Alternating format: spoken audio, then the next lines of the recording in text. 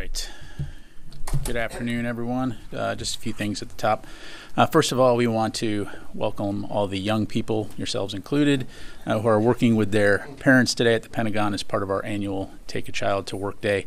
It's estimated that we have somewhere near 10,000 young guests here today, and it's been exciting to have their energy and their voices echoing in the corridors of the Pentagon. I'm pretty sure I've seen a few kids with light-up shoes that make them run faster, so I've reached out to the Defense Innovation Unit to talk about that. Looking ahead to tomorrow, Secretary Austin will convene the 21st Ukraine Defense Contact Group meeting here virtually. The meeting will commemorate the 2-year anniversary of the first contact group following Russia's unprovoked invasion of Ukraine in February 2022. Over the past 2 years, the contact group has shown its unity and resolve, as evidenced by the continuing support and donations made by our international partners and allies. Additionally, the contact group continues its work with Ukraine to help it move towards development of a robust, efficient, and self-reliant defense industry. We'll have additional updates to provide following tomorrow's meeting. Switching gears to Africa, as you've seen, the U.S. State Department announced U.S. Ambassador to Niger, Kathleen Fitzgibbon, and Major General Kenneth Ekman, U.S. Africa Command Director of Strategy, Engagement, and Programs, will meet with the National Council for Safeguarding the Homeland officials today in Niamey, Niger, to initiate discussions on an orderly and safe withdrawal of U.S. forces from Niger. Subsequently, Assistant Secretary of Defense for Special Operations and Low-Intensity Conflict, Christopher Mayer, and Lieutenant General Dagvin Anderson, Joint Staff Director for Joint Force Development, will conduct follow-up meetings in Niamey next week to coordinate the withdrawal process in a transparent manner and with mutual respect. We'll be sure, of course, to keep you updated regarding any significant developments. In the meantime, the Department of Defense remains committed to countering violent extremist organizations in West Africa. The department will continue to support whole-of-government approaches to work with African leaders to maintain stability and address terrorist threats in the region, including addressing core issues that drive insecurity. Separately, as an update for our humanitarian assistance support operations to establish the maritime corridor off the coast of Gaza, I can confirm that U.S. military vessels, to include the USNS Benavides, have begun to construct the initial stages of the temporary pier and causeway at sea. We're aware of the significant interest in this important effort and will provide much more information in the very near future as we work alongside the international community to rush aid to the people of Gaza. And finally, Friday will be the last day in the Pentagon for Acting Undersecretary of Defense for Policy Sasha Baker.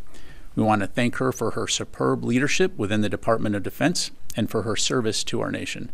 On behalf of the Secretary of Defense, we wish her all the best in her future endeavors. And as we previously announced, Ms. Amanda Dory, a career civil servant who currently serves as the director of the Africa Center for Strategic Studies at National Defense University, will perform the duties of Acting Undersecretary of Defense for Policy when Undersecretary Baker departs. With that, I'll be glad to take your questions. We'll go to Tara, AP. Thanks, General Ryder.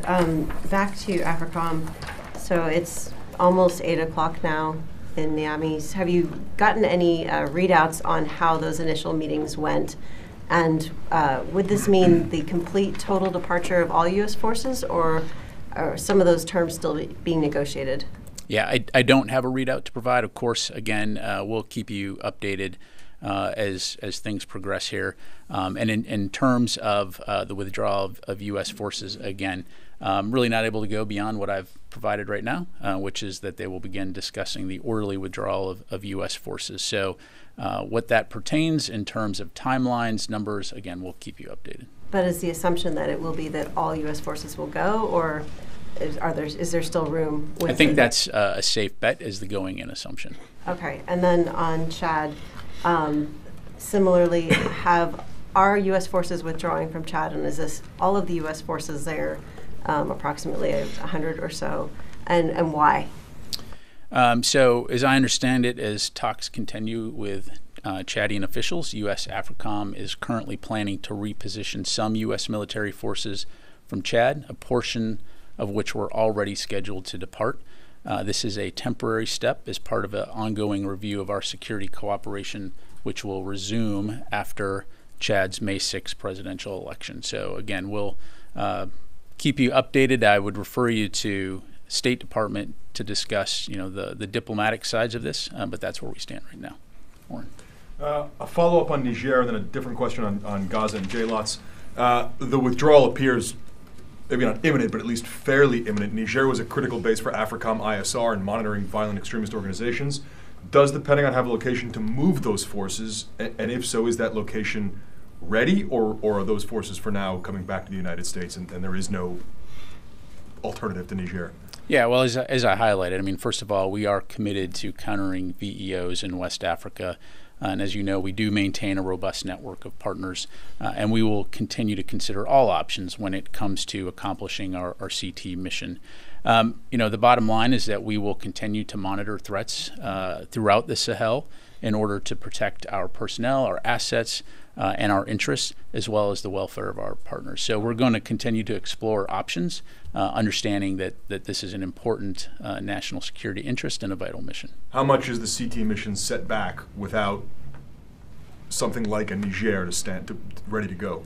Well, certainly when you look at the size of Africa and when you look at the threats, the preference would be able to have the ability to operate out of places like Niger. But of course, we have other means and methods that we can do that. So all that to say, again, we understand the importance of the CT mission, and we will explore options to ensure that we can continue to do that, albeit maybe perhaps through other means and methods, but importantly, working in close partnership with African partners in the region. And then a very quick JLOTS question. A few mortar rounds landed near the pier site. Has that changed the timeline for construction there? And has it compelled the U.S. to consider a different pier site or different defensive measures associated with the construction of the pier? Yeah, the incident in no way delays our efforts to establish the maritime corridor. You go to Liz. Along those lines, any sense when the corridor will be up and running? You talked about the first week of May. Yeah, so all indications right now, Tom, are that we're on track. I think, earlier I'd said probably looking at end of April, early May. I think indications now are realistically early May, but everything is on course at this point. So I'll keep you posted. Liz, did you have a question? My question was asked and answered. Okay. All right, let me go to the phones here. Tony Capaccio, Bloomberg. Hi, Pat. Quick question. When do you think the first munitions for Ukraine will arrive, and will they be the 155 shells or some of the other equipment that has been pre-positioned in Europe? Yeah, thanks, Tony.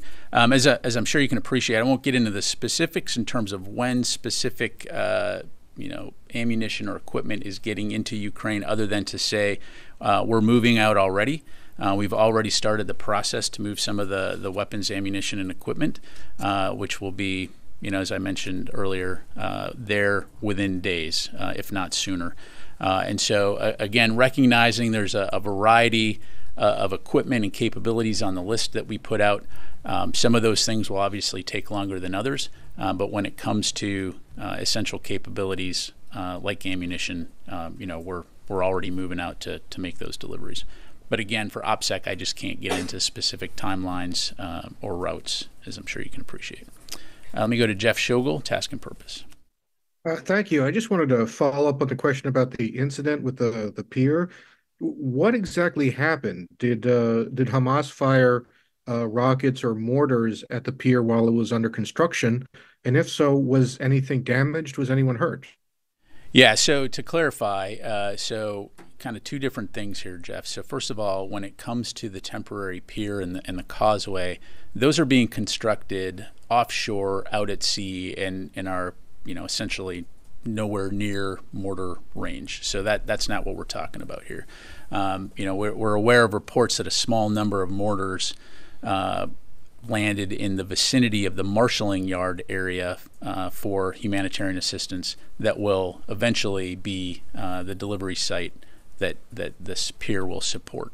And it's important also to highlight that this occurred before any U.S. forces have started moving anything. There'll be no U.S. forces on the ground, and as I understand it, in terms of there is no U.S. equipment per se in this marshalling yard.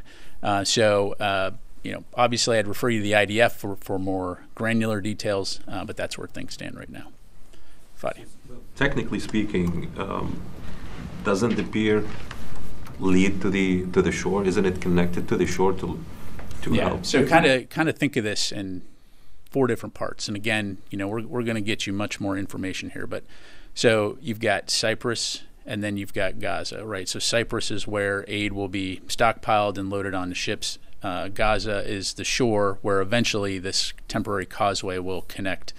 So what we're talking about here is the marshalling yard, where eventually, in the vicinity of where this causeway will connect to. But the 2 essential pieces in the middle are the temporary pier, which is out at sea, and then the causeway, which eventually will join land and be anchored, so to speak. So, and then on a separate issue, probably you've seen the reports about the mass graves that are being discovered in Gaza, with hundreds of bodies being digged out daily. Has the secretary raised this issue with his Israeli counterpart, and does he think these mass graves warrant an independent investigation? Yeah, thanks, Fadi. Well, to say first off, I mean, the reports are very disturbing. To my knowledge, the secretary has not spoken to his counterpart about this, but I know that, as Mr. Sullivan highlighted yesterday, the U.S. government has raised this with the Israelis at multiple levels. I don't have anything to provide from a Defense Department standpoint other than we do believe that these reports must be thoroughly investigated and taken a look at. So, leave it there. Sir. Thanks, General. So my question is on the additional military advisors that the Pentagon has said it plans to deploy to Ukraine. Some have voiced the concern that this is at least in part what preceded the war in Vietnam, where we sent military advisors continually adding to the list that was there, and then some would be killed in action. What do you think of that escalation risk, the fact that U.S. servicemen are on the ground there in Ukraine? Yeah, I mean, I think it's I appreciate the question, but I think you'd have to probably have a deeper discussion on the history of the Vietnam War and what we were talking about there, which is a completely different thing, right? You don't have U.S. forces conducting training inside Ukraine of indigenous forces. So to compare the two, unfortunately shows kind of a lack of understanding in terms of what we're talking about here, apples and oranges. What's going on in Ukraine, and as we've done for a while, is we have a small presence working out of the embassy, out of the Office of Defense Cooperation. And those small number of advisors are providing information and advising on things like support logistics, weapon oversight program, helping with the ensuring that there's end-use monitoring in place, that we've talked about in the past. First of all, and to clarify, the addition of additional advisors is something that is being considered. No decision has been made, but if that decision is made, a couple of key points. First of all, it'd be a small number. Second of all, those folks would be working out of the embassy under the Chief of Mission Authority like the rest of the embassy, and would be subject to the same travel restrictions as all embassy employees. So, yeah. Point taken on the differences, and there were far more in Vietnam, but I guess, do you recognize the concern is legitimate at all that there are U.S. servicemen in this country that is an active battlefield, so that if there's an errant missile that kills one, it could lead to a dangerous escalation? Well, look, I mean, again, it's not unusual for the U.S. military to work out of embassies around the world in many different countries as part of our security cooperation efforts and to help coordinate security assistance. But critically, these forces are not in a combat role. They're in a non-combat role. They're in an advisory role. And again, we're talking very small numbers. And the United States has no intent of conducting combat operations inside of Ukraine, nor are these forces going to be anywhere near the front lines. And then the other piece of it is, to your point about danger, of course we recognize the danger, and any place our forces operate, we take the necessary precautions to ensure that they're safe, whether it be there or any other hotspots around the world. Thank you. Sir. Thank you, sir. My question is on TikTok. There's a lot going on as far as a U.S. national security threat is concerned because of it's a part of owned by the Chinese Communist Party in China. So why is it taking so long to ban when everybody knows that this is a national security threat? Because India had banned already over 2 years ago because of the national security threat in India.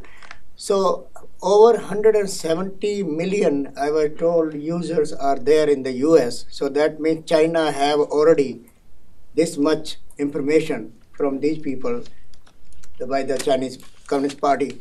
So are anybody using in the department, DOD or Pentagon, and where do we stand now as far as national security threat is concerned?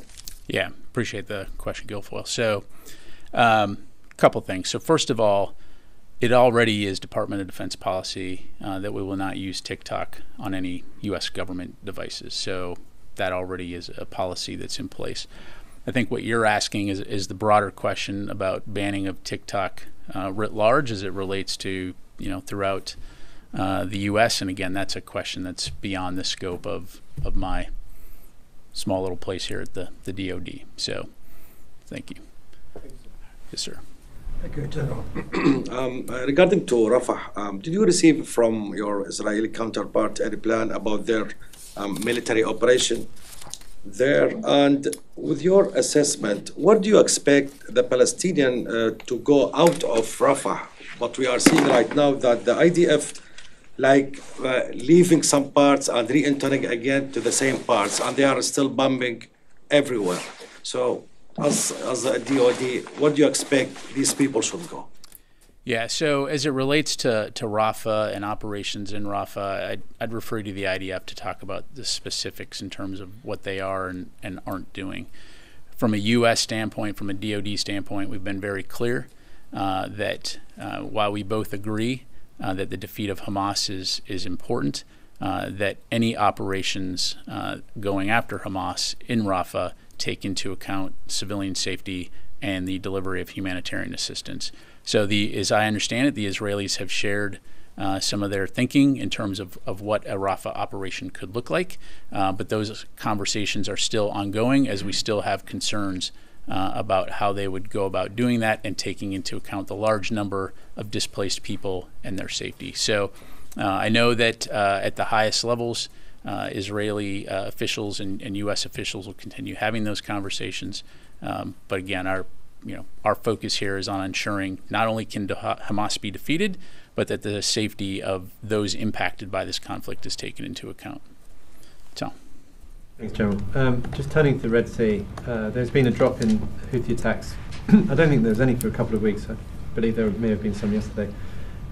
What do you attribute that drop in Houthi attacks to, and what do you make of the resumption yesterday? Oh, well, again, in terms of the Houthi mindset, in terms of why they opted to not conduct attacks for a couple of weeks, that's really something best left for them to address. I would say that regardless, our focus hasn't shifted, which is working with our international partners to ensure the freedom of navigation through the Red Sea. And so as long as there continues to be a threat to international shipping and to the lives and safety of mariners transiting the Red Sea, we'll continue to work with international partners to degrade and disrupt Houthi capability. Are there back-channel talks going on? I don't have anything to talk to on that, Tom. Going back to Ukraine, how confident is the Pentagon that the Ukrainian military can make up for what's being widely portrayed as a lost 6 months? While Congress was dithering, Russia made a lot of advances. Are you confident that Zelensky and the military are going to be able to make up for that time? Well, look, it's a tough situation right now in Ukraine. It's a tough fight, but I think anybody who tries to count the Ukrainians out obviously has not been watching what's happened over the last couple of years. And so, as Austin has said, Ukraine matters. What happens in Ukraine from a security standpoint impacts not only Ukraine, but European security and international security. So we're going to continue to support them, not only to defend the territory that they've defended from Russian occupation, but also to take back their sovereign territory. And we're going to do that for the long haul. All right. Yes, Liz. Thanks. Going back to the humanitarian pier in Gaza, just to clarify, you said that the pier itself the U.S. is going to build or is building is out of the range of the mortar fire, but what about the causeway? Well, again, what I'm saying right now, so there was this mortar attack today onshore. right? So what I said is that initial construction has begun of the causeway and the temporary pier at sea. So they're not constructing that anywhere near the shore at this point in time, if that makes sense. And you said there were no damage to any U.S. assets. Were any Israeli assets damaged? I'd have to refer you to the Israelis on that. Sir. Thank you, General. Two questions. And one is my colleague already asked you 2 days ago. U.S. and South Korean having the discussion on the sharing the cost of American troops in South Korea. I think they finished the talking, so do you have any readout on that discussion? And also, why you guys having this discussion at this time? I appreciate the question. I don't have anything in front of me. Let me take that question and we'll get back to you. Okay. And also, on China, actually, this is Secretary Blinken is on the trip to China right now and expected to give a warning to the Chinese side, not commercially, supposedly building the Russian defense industries. From point of view, do you have any specific concerning areas of the coordination between Russia and China? I won't get ahead of Secretary Blinken and anything that he may be putting out. As you've heard us say, and as you heard the president recently say, we are concerned about some of China's activities as it relates to supporting Russia's defense industry. And again, essentially, by doing so, enabling them to conduct or to develop capabilities that are being employed against Ukraine in their occupation of Ukraine. So. Yes, sir. And I'll come back to you. Thank you, General. A couple of questions. The United Nations representative to Syria says Syria has become a focal conflict zone among superpowers for their interests.